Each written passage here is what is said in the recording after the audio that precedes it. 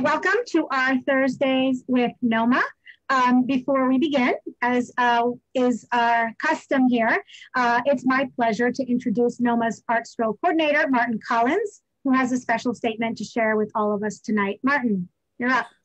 Good evening, Nerea, Michelle, ladies and gentlemen. Thank you all for joining us tonight on another edition of Thursdays with NoMAA, sponsored this evening by Aqua Marina, an intimate Washington Heights restaurant offering authentic and delicious Italian food with a large variety of seafood options for over 20 years on West 171st Street and Broadway. The restaurant expanded a few years ago and underwent a complete renovation. The mainstay of the restaurant, delicious Italian cuisine, is overseen by the owner, Omara Reyes, who turned her passion for food into a hit cooking show on local cable TV. Aqua Marina boasts a daily lunch specials and a very popular early bird special with reduced price dinner menu options starting at 4 p.m. weekdays. Aqua Marina supports numerous pro-community efforts, including the Northern Manhattan Arts Alliance annual Uptown Arts Stroll. We're grateful to and thank Omara Reyes and Aqua Marina for sponsoring tonight's Thursdays with NoMAA and George Nelson Preston. Nerea, back to you. Thank you, Martin, and thank you, Aqua Marina, for your support. Good evening to all of you. It is so nice to be here again with you. Among this sort of extraordinary network of artists and non-artists, supporters and friends. My name is Nerea Leyva Gutierrez, and I am the Executive Director of the Northern Manhattan Arts Alliance. Before we begin tonight, which I can't wait to do, I'd like to thank the New York City Department of Cultural Affairs for supporting this program. And as you know, for those of us who have joined us week after week or on occasion, this program is an opportunity to get to know our amazing Uptown artists. It's an opportunity to learn something new or unexpected about these artists. And it's especially a chance for all of you to ask questions and engage in conversation with our featured artists. So please, as always, we encourage you to ask your questions in the chat, and we will be sure to give you a chance to ask them directly. I am so very honored to have with us tonight the extraordinary Dr. George Nelson Preston. And before we begin, I just wanted to say that tonight's introduction could not possibly do justice to Dr. Preston's storied and illustrious career as an artist, writer, poet, curator, critic, collector, world traveler, avid baseball fan, and scholar of African art, all which span over 6 decades. But I'm going to give it a shot. So here we go. Born in New York City to a family of artists and musicians, Dr. Preston began his studies at the famed LaGuardia High School. A mere 2 years after his graduation, he participated in his first group show at ACA Gallery, earning an honorable mention, the first of numerous prizes. While at the City College of New York, where he earned his BA in Fine Arts and English Literature, he was recommended for a Yaddo Fellowship and became a member of the Phoenix Gallery, the artist-run gallery on 10th Street, where he had his very first solo exhibition in 1959. Around the same time, he visited Cuba as a writer, the first of many trips to the island, where he interviewed Pablo Neruda and met the legendary Celia Cruz and Benny Moré. Shortly after, he spent time in Mexico, studying the archaeological zones of Monte Alban, El Tajín, Tenochtitlan, and Teotihuacan, to name a few. Thus began his too many to name trips outside of North America, including Europe, Central and South America, and Africa. In 1966, he entered the program in primitive and pre-Columbian art in the Department of Art History and Archaeology at Columbia University on a Title IV Fulbright for the study of non-Western art, languages, and culture, earning both his master's and doctorate degrees. While there, he studied African, Amerindian, pre-Columbian, oceanic art, and anthropology, an experience that, according to him, quote, influenced his fondness for surprise, the unexpected, and unconventional juxtapositions and media, themes that he has continually explored throughout his life and work. The 70s and 80s were incredibly prolific periods for Preston, who continued his many world travels, taught courses in African art at Cooper Union, published widely on classical and contemporary African art, participated in numerous group shows and exhibitions, and conducted extensive fieldwork in Ghana, becoming a research affiliate at the Department of Archaeology at the university there. In 1987, he visited Brazil, a trip that informed an important body of his own work and that led to significant collaborations with Brazilian artists and museums. In 1988, he was named chair of the Graduate Fine Arts Program at CCNY. In the 90s, he continued to build his art collection, exhibited at multiple group shows, including Notas Brasileiras and the Baseball Show, presented his work in various conferences and symposia, and curated important exhibitions in New York, Argentina, and Brazil. In 2001, he was promoted from the junior chieftaincy of the Anco Dia and installed to an Akan chieftaincy. In 2006, he established the Museum of Art and Origins on 162nd Street in New York City that houses hundreds of classical and contemporary African artworks. In 2014, he was awarded the Career Achievement Award from the Art Alumni of the Alumni Association of the City College of New York.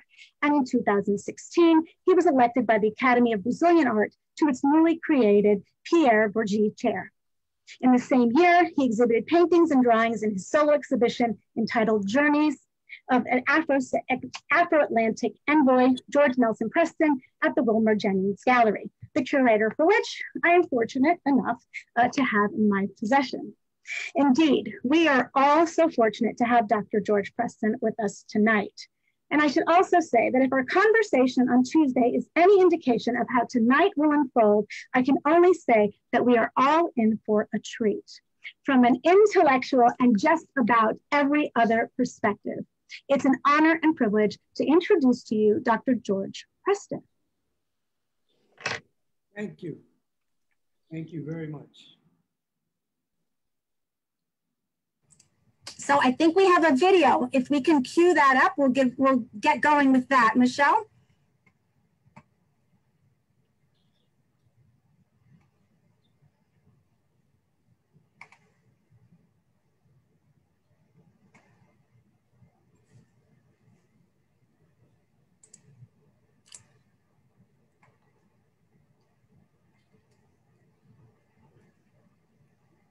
Board issue.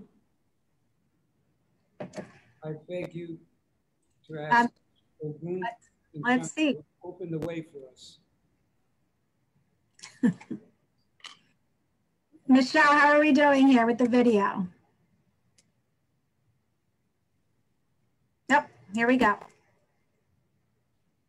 Welcome. Welcome to my home, to my museum, to the shrine. The Historic House Museum, Museum of Art and Origins, a shrine to my family and to my ancestors.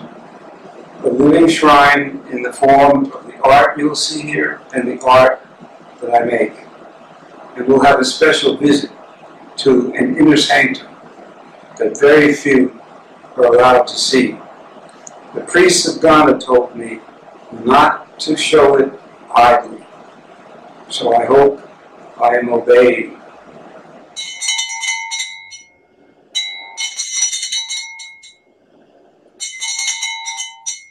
Ago, ago, ago! Amen. So here's the shrine of my ancestors. This is where I come for peace of mind and to gain strength from the distractions in the world. I bring my closest friends here so that we lean on each other. We are the people who lean on each other. This is an altar to Intumi. Intumi means it cannot. Intumi is the shrine of one of my mentors, Nana Okonfo Achiansa. And this is a surrogate, a subaltern shrine for Intumi. Intumi protects you against iron and protects people who use iron. So we say, Sikang Intumi, Sikang Intumi, Sikang Intumi.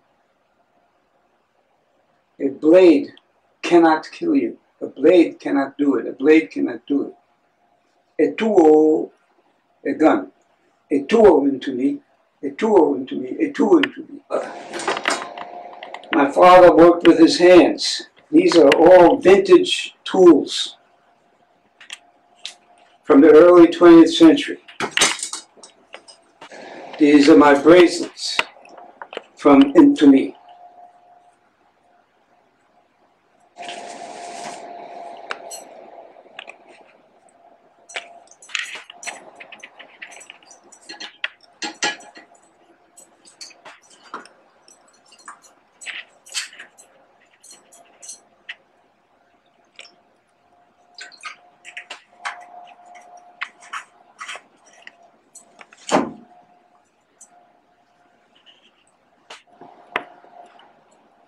Into me, penumensa.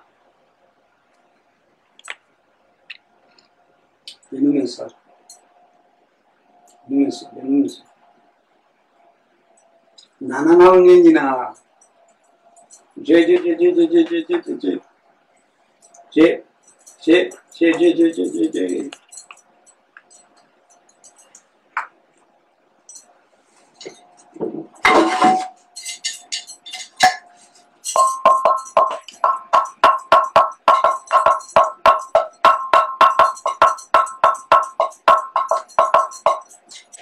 Power of my right hand, my great-great-grandmother,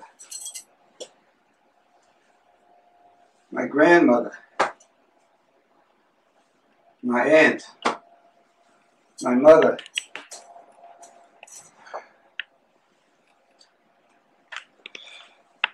my aunt, captain in the United States Army, the Nurses Corps, 1945.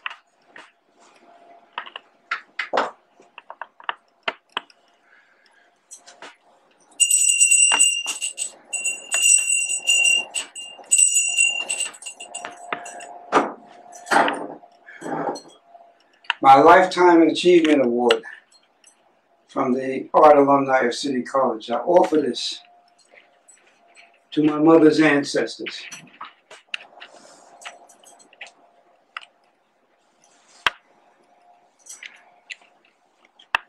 On this altar,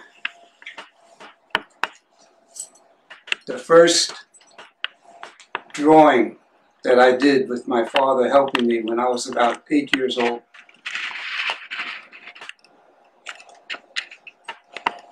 Here is my wife Melanie and I sitting in state at one of the annual ceremonies to honor the ancestors. This is in the semi-autonomous Akwapim state in the town of Mamfi, Ghana. In my father's side,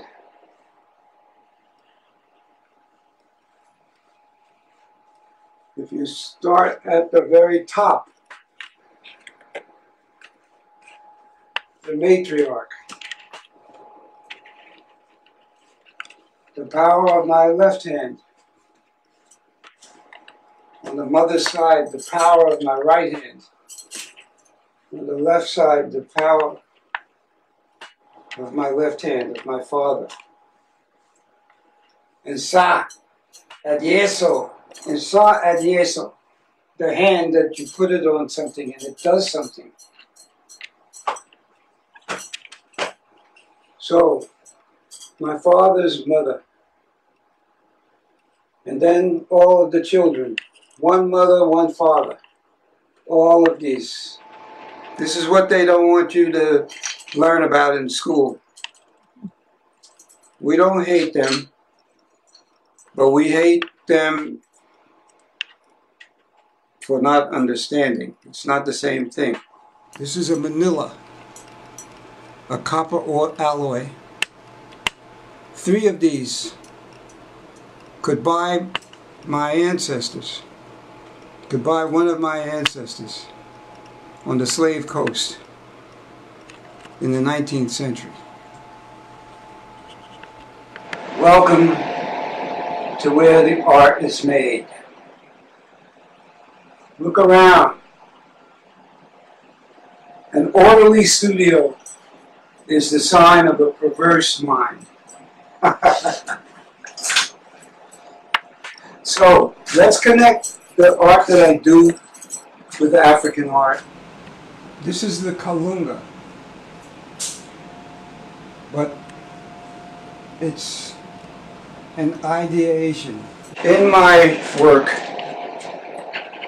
that I'm working on at present, the figures that I derive from the Kalunga pose will occur and reoccur in my work. This is a reconfiguration of the classic European composition for Susanna and the Elders. What I have done here is painted a slumbering Afro-descendant female figure, and the Kalunga appearing over here. And the title of the painting is "Don't Fear, Susanna, the Kalunga has sent me." Again, is this one entitled "The Kalunga Contemplates Castel San Severino." Castel Severino was a slave-holding pen in Matanzas, city in Cuba. On this painting, you see this is entitled "Emblematic Vision of the Middle Passage." And then I have the multiple and interchangeable horizons and shores, vanishing points, wakes of the caravels, all converging and exchanging with each other, with the Kalungas upside down, in a world turned upside down.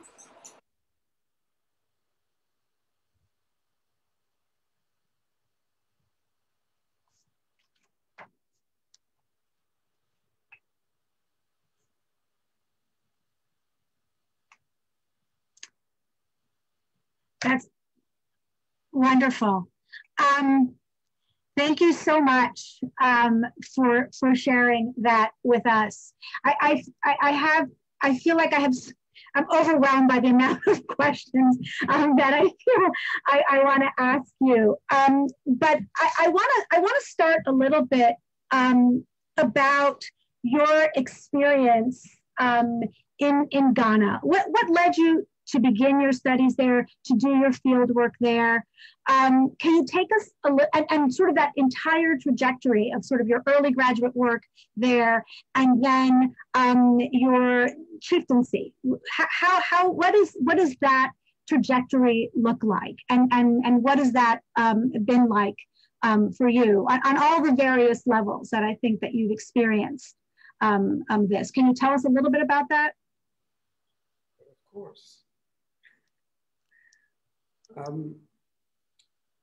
When I started the graduate program at Columbia, a number of coincidences, converged. It's always never one thing, but a few things that happened. One was that I had entered Columbia actually interested in pre-Columbian art because of my, travels in Mexico. But two of the great Africanist scholars were teaching at Columbia, Douglas Fraser and Paul Wingert. So that's a factor. Also by serendipity, I was walking down Madison Avenue one day and I ran into an African courier who had a suitcase full of antiquities. And he was looking for the dealer Merton Simpson, who was a friend of mine. Simpson was out of town. So I said, well, show me what you have. And he took me to his hotel, and there were all these terracotta figures and heads, statues. And I said, where are these from? And he said, Ghana. Now, at that time, African art history knew nothing about Ghana. The cultures there, for the most part, are hierarchical. They are centralized authorities. They're very similar to European states. And we have an expression, which is that centralization drives the mask to the chest.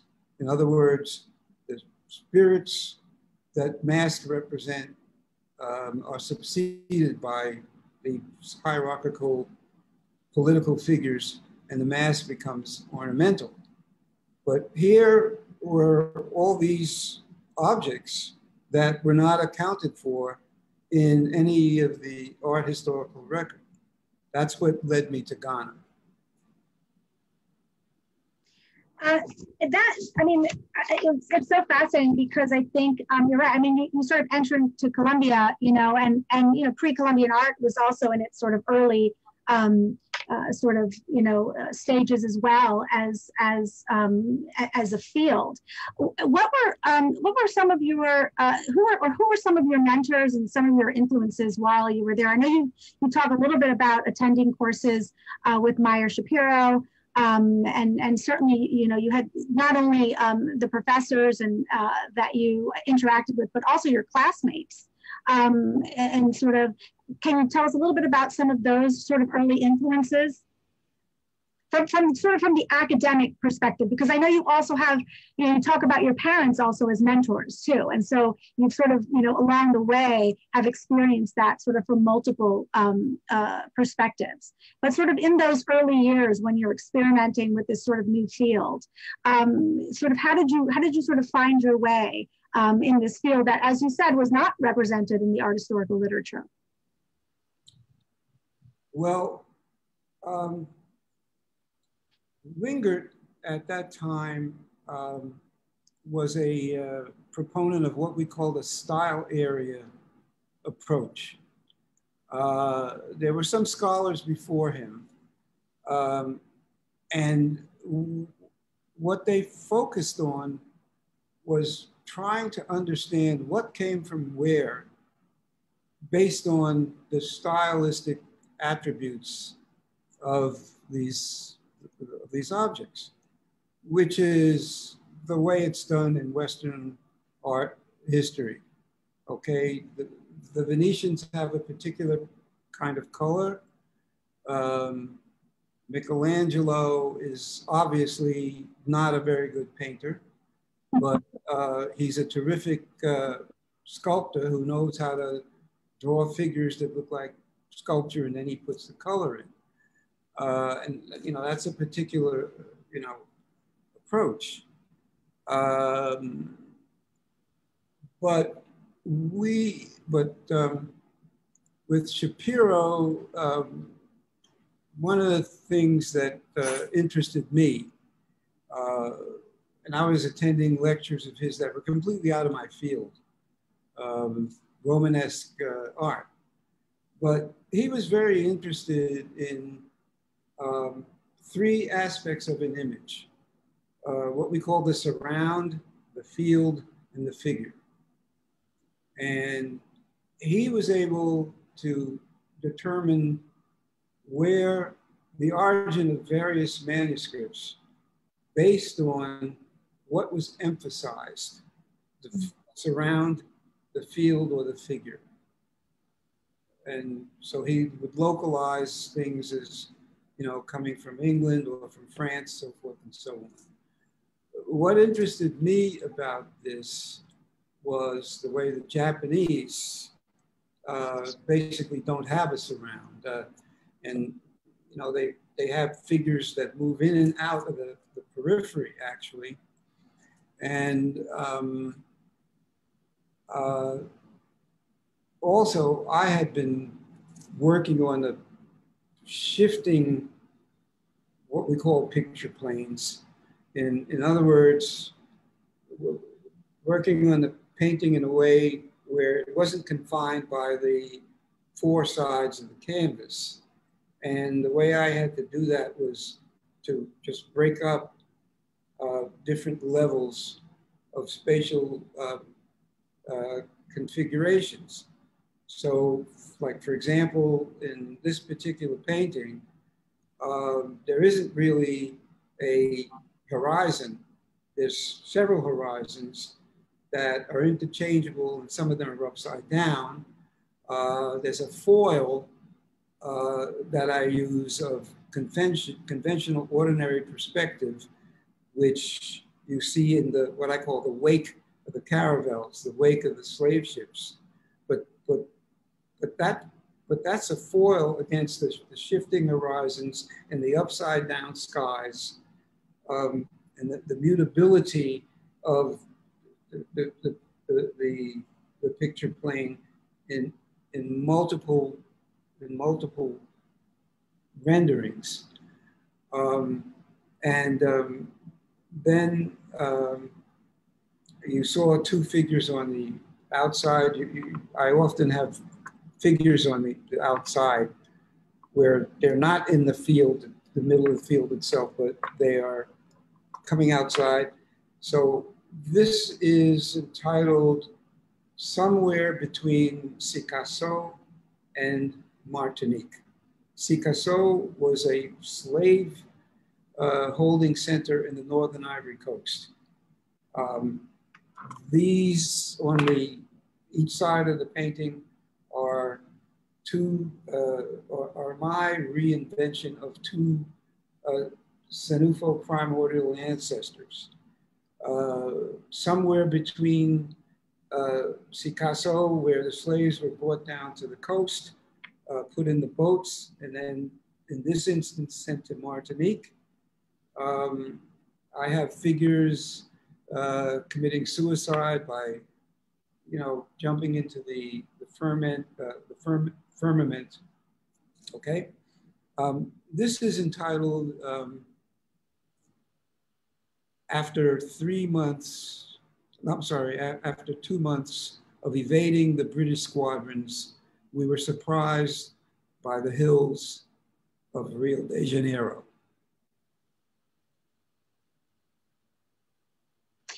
I think there was another Michelle, another image that you sent to us, and let's see, do we have that one? Yeah. Well, we can. I think that was. Yeah. Well, that's related, but that's yeah.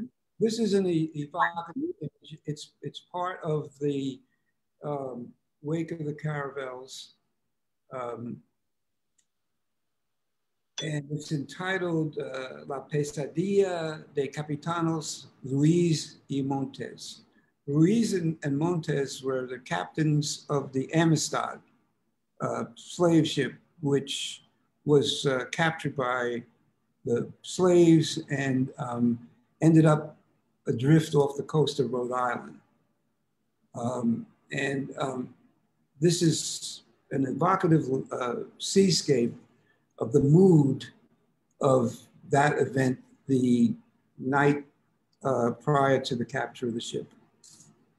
Can you tell us a little bit about the materials that you use? Because I know it has several, you've used several different materials. So can you tell us a little bit about that? Yeah, well, primarily I work in oil on canvas, but I also use cut paper. I combine drawing. Sometimes I paint. Wait a minute, my assistant here, my right hand is trying to tell me something I'm leaving out. Hold on, what is it? Louder? What? Oh. Okay, And I use a cork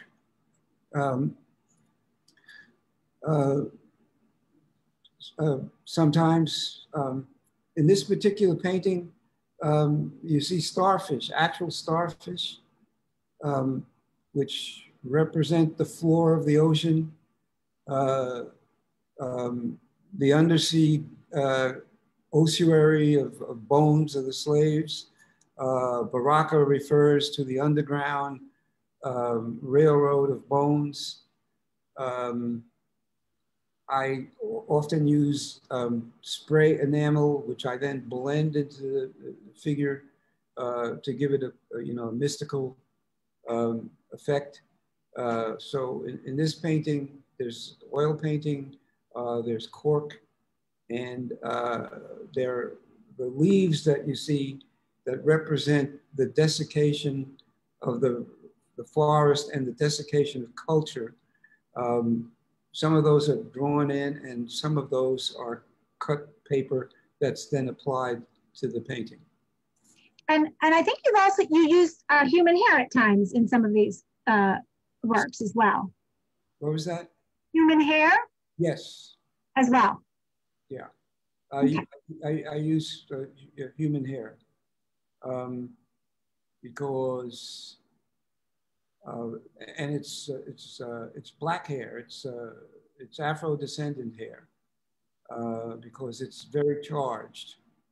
It's charged with all kinds of implications, and I remember I was giving a tour of some of my work at the Museu Afro-Brasil in Sao Paulo. And I have a work there entitled E Pluribus Obama. And it's a multimedia relief. And there is a image of Obama's profile on the coin. And his hair is rendered with human hair. And so one of the visitors to the museum said, why did you put hair there? And I said, because I wanted people to see the hair on the head of the man who is the most powerful man on the planet at this moment. That's fantastic. Yeah, there's just, I think in the history of art, hair and sort of how it's depicted and what it suggests is. Oh, here's another one with the right. Human hair. Now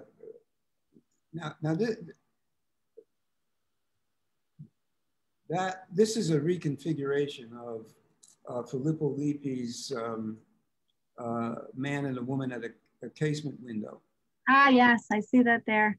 Yeah, and again, you see my interest in multiple levels of the picture plane being fragmented and put together and turned upside down and on top of each other. This is a tribute to my wife. One of the tropes in my work is the back and forth between the living object and the artistically rendered object, between the monument and the living shrine. Here, I rendered her as a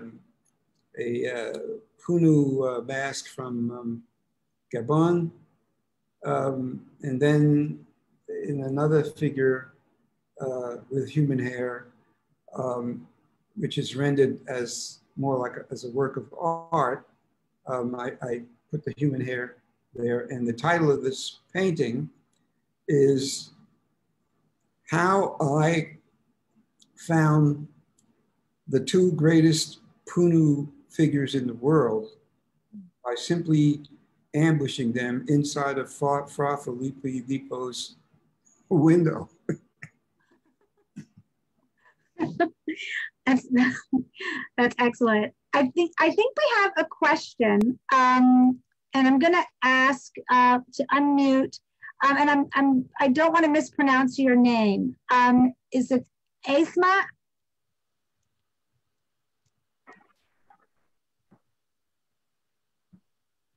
Oh, whoa. Asthma. Hello, everyone. It's good to see you. It's good to see those who are even unseen. Greetings to my professor, who I appreciate because I met him at City College, but I learned later we both attended the High School of Music and Art. I'm a dancer and I'm also a percussionist. And so that has to do a lot with time and space. And so I was appreciating your composition and found them relevant to me as a composer of music. And I don't know if that's a question. It's just an acknowledgement. And maybe you can say anything about it. I don't know if it's a question, but it tells me that somebody knows what I'm trying to do. That's fine. Thank you.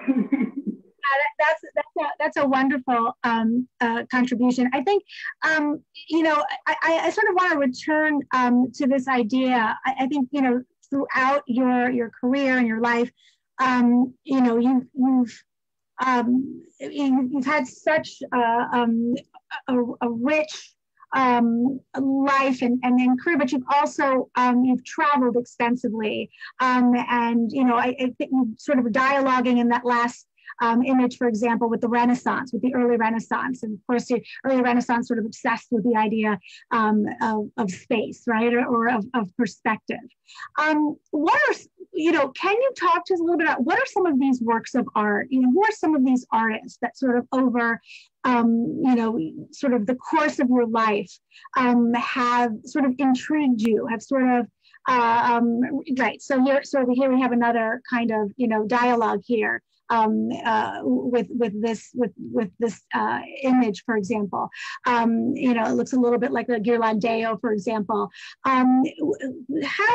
What are some of those kinds of sort of works or those artists that have sort of drawn you in and sort of allowed you to sort of engage in your own work? Well, I'll start off by telling you what is my ultimate art fantasy. Oh, let's hear it. I am the owner of a renovated Roman villa that overlooks Leptis Magna in Libya. Renovated into an octagon. Four alternating with a solid wall and then a floor-to-ceiling window. So there are four enormous windows and four enormous walls. On the floor is an enormous Kazakh rug with a predominant Ardebille blue. On one wall is one of the greatest African sculptures of all time, the Great Beery, a head made by an anonymous sculptor of the Fang people from Gabon. On the second wall is Las Meninas by Velázquez. And see, now you're thinking of that curtain and how that's an entree of space into that, and the mirrors in the back, and how that plays out in these multiple levels of space in my painting. Okay, so the Great Beery, Las Meninas, the Door to the River by de Kooning, and Petit Déjeuner sur l'herbe. Yeah, that works, I think. I think I just found myself in that wonderful villa. Wow. You know, and I have to say, as a Baroque specialist, you know, Las Meninas is, you know, I think to me. Michelangelo Maresi da Caravaggio. Oh, yes. He actually, Caravaggio, I ended up studying Spanish art, but Caravaggio was my first pull into the Baroque. That he was the one who did it for me in sort of undergraduate, the lecture for, as someone who had never taken art history class before. Modern painter. I'm sorry? Caravaggio, yeah. Completely modern painter. Absolutely, and Velasquez too. Velasquez, incredibly. I mean, he was described as a modern artist, by his own teacher, and I think it's part of the reason why the 19th century artists loved him so much, because he really was so modern. And you talk a little bit about that idea of sort of the real and sort of what is painted and what is real. I mean, and this is something I think Velasquez was doing, even in Las Meninas. There are these sort of notations of forms, and then there are these other sort of fully delineated spaces as well, sort of always kind of sort of pushing the boundaries, I think, of perspective and reality. It's so wonderful to sort of think about that beautiful villa in Rome. I want to ask you also about your collecting history, how you came to be a collector, and what did you start collecting? I think you started sort of collecting pre-Columbian. You sort of started with maybe some Olmec works, and I started collecting in high school, other students' work. Wow. It was just. Well, and some of them became well-known artists, but Mimi Gross, Milder, Peter Gourfain, just to name a few, Luther Van, but also my mother made carved sculpture out of soap. And so soap bars, completely naturalistic, totally naturalistic. And I lived right across the street from the great Charles Alston, who brought me into his studio many times. That smell, the combination of linseed oil and the smell of African wood, that definitely planted something. I've got to go to Africa. And one of my maternal granduncles was one of the first Black merchant marine in 1920. And he was what we call a race man. And he collected some works. Some of them are just shops, trivial stuff, but he came up with a couple of great pieces. That's wonderful. I think Lisa Green has a question tonight. Would you like to ask Lisa? Yes, I would. Lisa. Hi, how are you? It's good to see you. Yeah, I mean, I guess I was thinking about like with all of the items that you've collected and all the art, like how do you hold your the emotional space with all those charged, all your charged collections? Like how do you hold emotional space for that? If that's a clear question. I mean, I think it seems like you do a lot of rituals for yourself, but I'm just curious about how you maintain that. Well, I would say that I'm probably utilizing, unfortunately, maybe about 10% of my mental capacity to begin with. Unfortunately, I think the average person may be using maybe only 2 or 1% of it.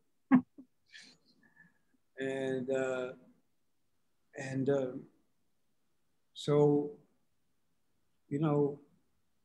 I don't try to take everything in at one time.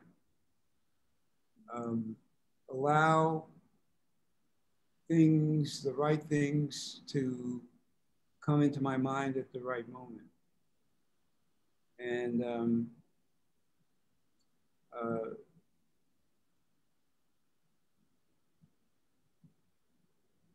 so, I don't know. That answers your question, I think.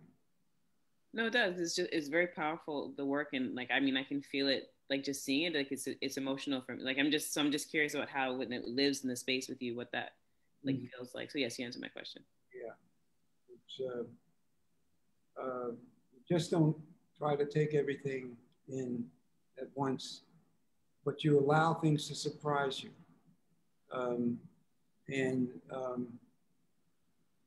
I'm always surprised at the fact that someone such as myself, who is supposed to be such a thorough observer, misses things. And you know, I see things that you know, I didn't see before. So I think that that's an example of the fact that naturally one doesn't take it all in at one time.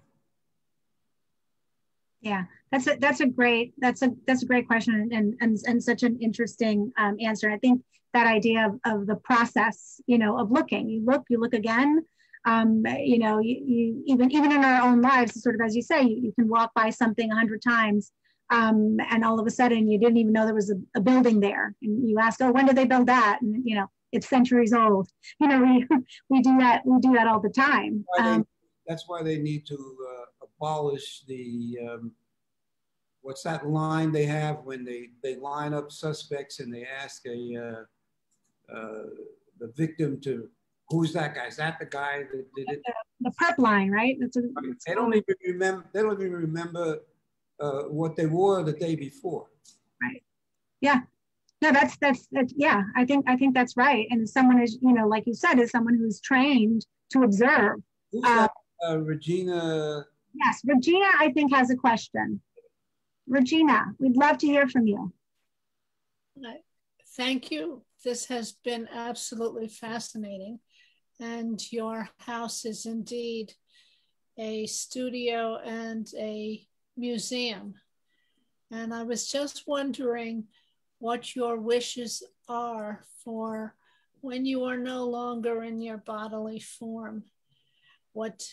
And you pass on, what do you hope will happen to your art and your collection?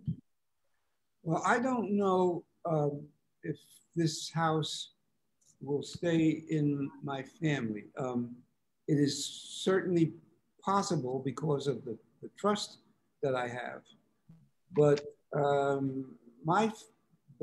there's a lot of art here, and I am interested in donating a large, in my lifetime, inshallah, to a historically Black college. And I think I owe Columbia University a certain debt. And Columbia is in a position, in terms of where it is physically located, to do something important for what we call the community. That's a wonderful question. Thank you, Regina, for that. I think Elizabeth also has a question. Elizabeth? How are you? George and I worked together at City College, and we know each other a long time. Yeah, we go back further than any of you. Well, maybe not the person that went to high school with you. That's really wonderful too. But I wonder, George, if you would talk a little bit. I have been to your house. I go by your house a lot because I had to go now to the to the library at 160th Street. And I wonder if you talk a little bit for folks to know about your experience at City College with the students at City College and the social commitments that we all had at City College. to open lives, open lives, and just hear a little bit about that for you. Well, the remarkable thing, well, there are remarkable things about City College, but one is the enormous variety in backgrounds and in levels of the kind of ways of seeing and ways of learning that different students bring there. And,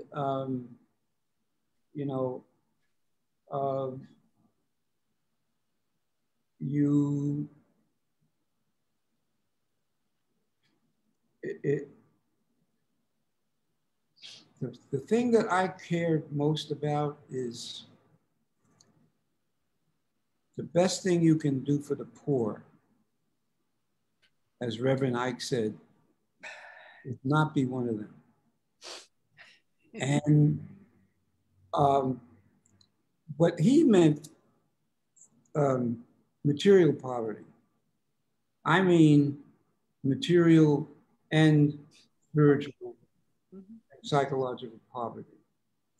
And I tried to project myself as someone who was able to shed those poverties, and I want you to have what I have.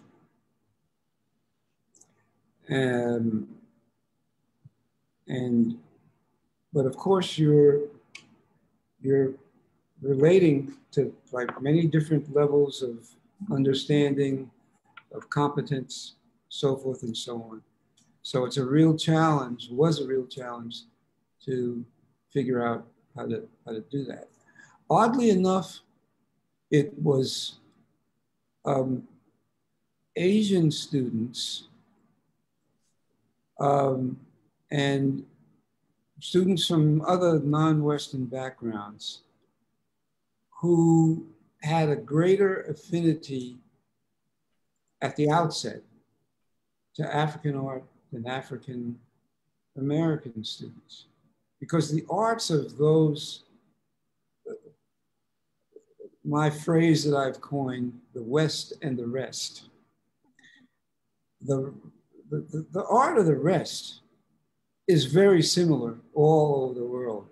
The tribal art of Taiwan and how it functions in Taiwan society, for example, is very similar to how it works in Africa.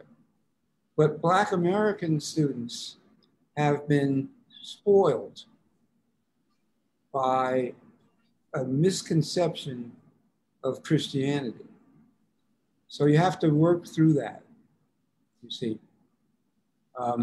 You have to explain to them things. You have students coming to you and they say something like,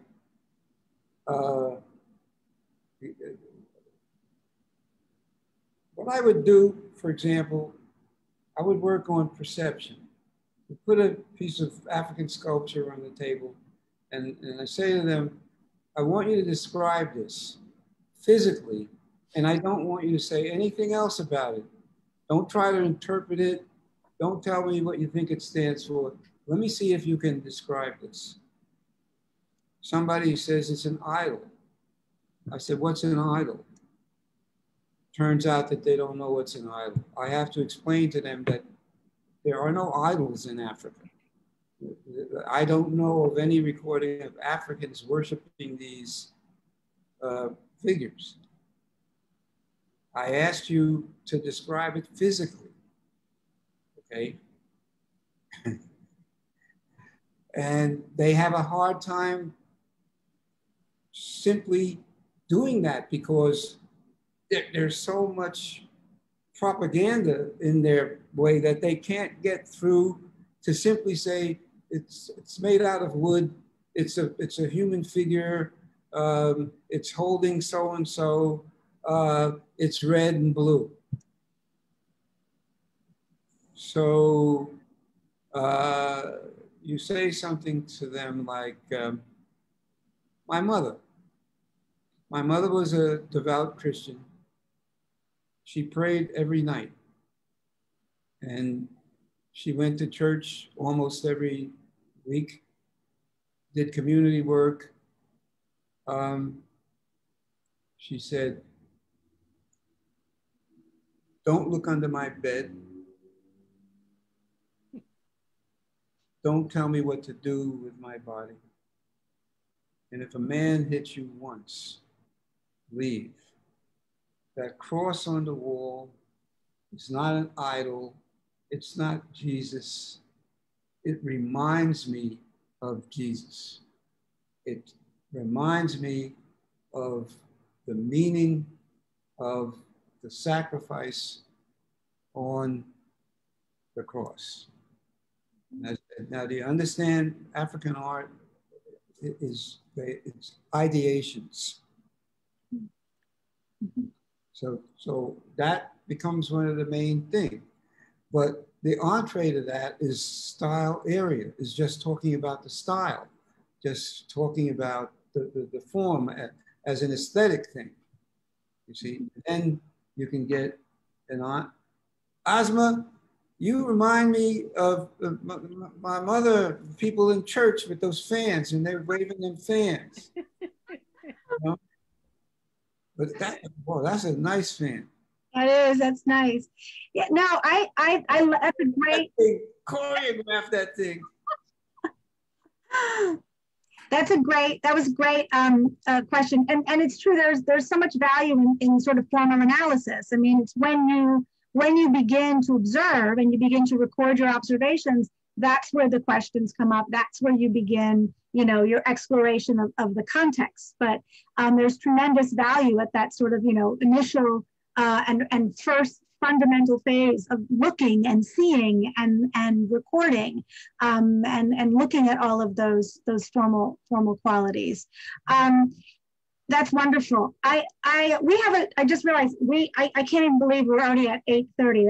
It feels like it just zipped by so quickly. We have a tradition here at Thursdays with NoMAA, and that is that we ask what's called sort of rapid fire questions. I'll put up some questions. I think Martin's going to join me tonight. I think he's got a few questions as well. And you just kind of off the cuff respond to them. They're intended to be kind of fun, illuminating, interesting, however you want to interpret them. So I'm going to ask, and for you, I think this is a particularly challenging question because you've had, there's so much breadth in your career, and there have been so many passions along the way. But if you had to sort of distill some and sort of explain what you think your greatest achievement has been, what might that be? Mine? Yes, yours. My mother told me. She said I've been a great son while she was on her deathbed.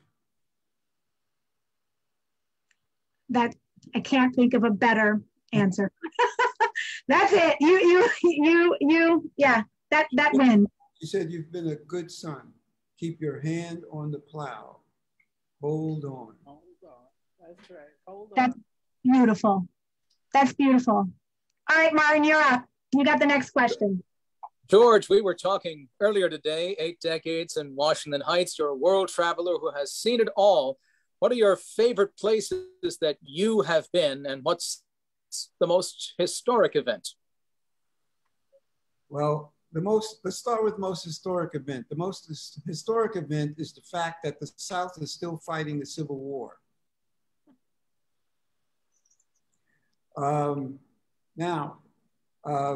Places that I've been, Teotihuacan, in Mexico City, outside of Mexico City.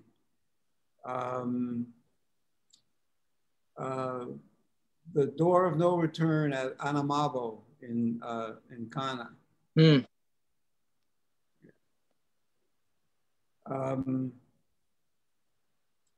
For a landscape, I would say the Greek islands. Mm. Nice. The big sky of Colorado. And being at the point in the Arkansas River that is so narrow that I could actually straddle it. Fantastic. From Teotihuacan to Arkansas. Wow. That's great. That's awesome. Okay. All right. Here's a question that we ask every week. And I'm so interested. You sort of explained your art fantasy world or your environment. But if you were having a dinner party and you had to invite 3 guests, living or deceased, real or fictional, who would those 3 guests be? One of them would be Nana Ya Asantewa, the Queen Mother to Prempeh, who resumed the fight against the British when Prempeh had been exiled. So she would be one. Ulysses Grant would be one. Grant, Nana Asantewa, and Jackie Robinson. Jackie Robinson. Yes, without 42, 45 would not have happened. Okay, that is quite a dinner party, and we didn't even touch your love of baseball. I know that you and I had a conversation. We were talking about Cuba, and you said that was sort of the way to resolve everything that's going on in Cuba with baseball. So I think all you have to do is you got Havana. That's in my next question. Oh, that's your next question. Go ahead, Martin. Ask your question. Oh. George, you've enjoyed and you've a baseball member of your family in the Baseball Hall of Fame, a long career. You've enjoyed many successes playing our national pastime and a long and distinguished award-winning artistic career. What are the similarities and differences between baseball and art? Not much. You have to hit a round ball with a round bat squarely, make the ball land someplace where nobody can get to it quickly enough, but where everybody is paying rapt attention to it.